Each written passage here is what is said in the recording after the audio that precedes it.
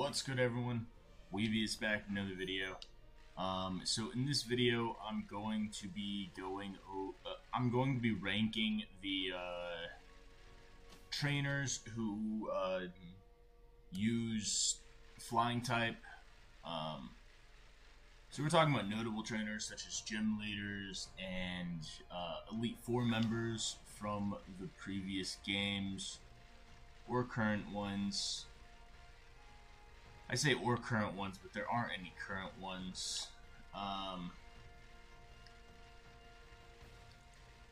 And yeah, keep in mind there are only 4 of them.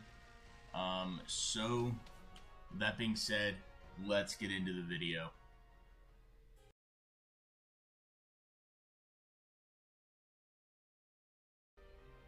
Alright, so sitting at number 4, we have Kahili from Sun and Moon. So coming in with some Gen 7. So Kahili is ranked 4th as opposed to higher because from my research, she actually possesses the least amount of Pokemon in terms of all of her teams combined. Totaling only 6 Pokemon, 6 or 7, it looks like. Yeah, so in her original Sun and Moon team, she's got Skarmory, Crobat, Oricorio, Mandibuzz, and Toucannon.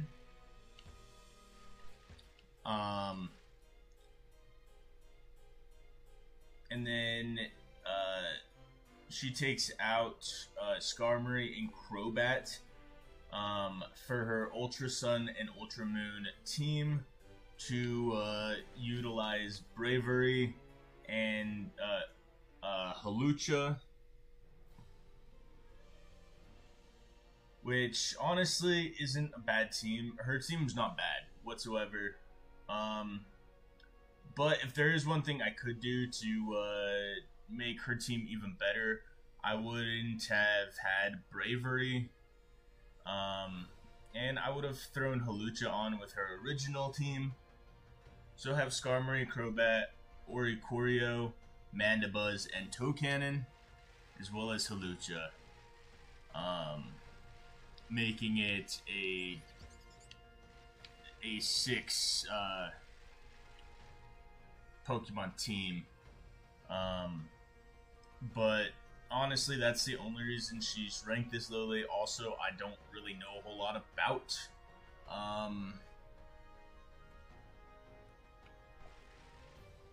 Kahili as well. I've briefly played Sun and Moon, so I didn't actually get to the Elite Four, so I have no idea what she's capable of, or how difficult she was to fight. But that being said, let's move on.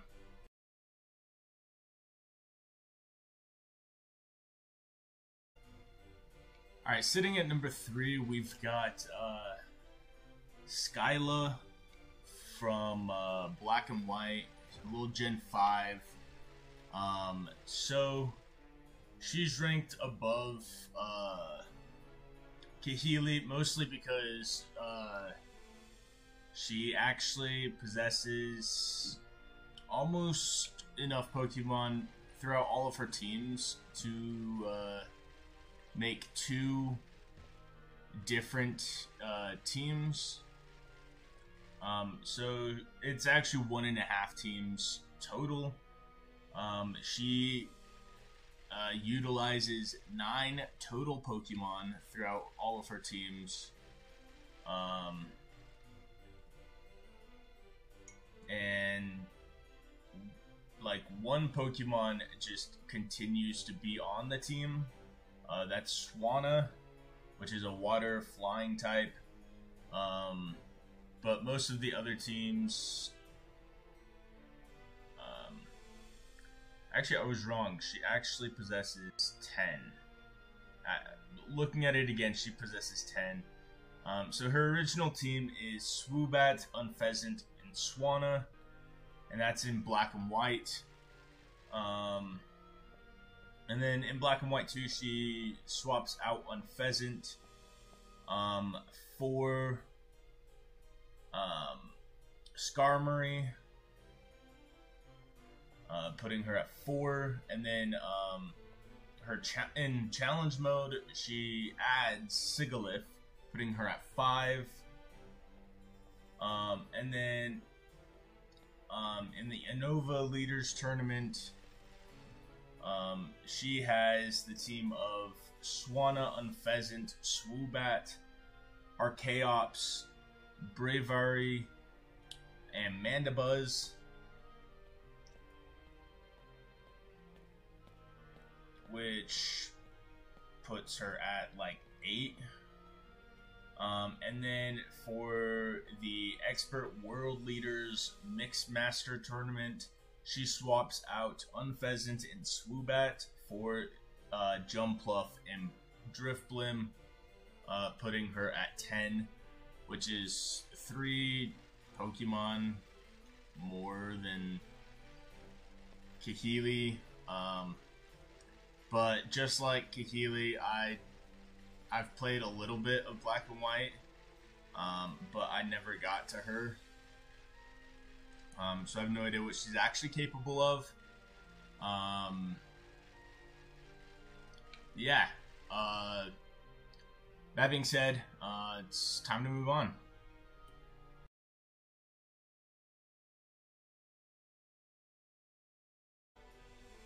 Alright, sitting at number 3 is Winnowa from Gen 3. And Winnowa actually was really rough. If I remember correctly, because she's got like several different types other than flying on her team. So we'll go off of Emerald. So Emerald, she actually has 5 Pokemon. She starts off with a Swablu, but she also has a Tropius, a Pelipper, a Skarmory, and an Altaria. For the initial battle, but then you have several rematches you could do. First rematch, she swaps out her Altaria for a Dratini. And then her second rematch, she gains a Hoot Hoot and evolves her Dratini into a Dragonair. And then third rematch, she evolves Hoot Hoot. And then fourth rematch, she evolves Dragonair.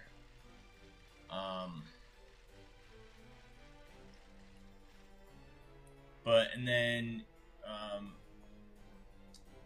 she also shows up in Black and White 2. With, instead of her normal team, she swaps out Hoot Hoot for Swellow and Dragonite for Honchkrow. And then you have the World Leaders Tournament. And for this one, she swaps out her Swellow and her Pelipper for Gyarados and Sigilyph, putting her at about the same as Skyla in terms of Pokemon. But she's mostly this highly ranked because I did actually go versus her in both Ruby and Emerald. And she was a very tough opponent. So it's mostly nostalgia. She's ranked higher than Skyla than the actual Pokemon themselves. But the Pokemon helps a lot. But that being said, I think it's time to move on.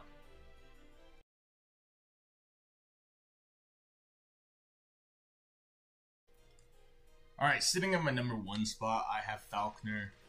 So the only reason I gave number 1 to him, literally, is because of nostalgia.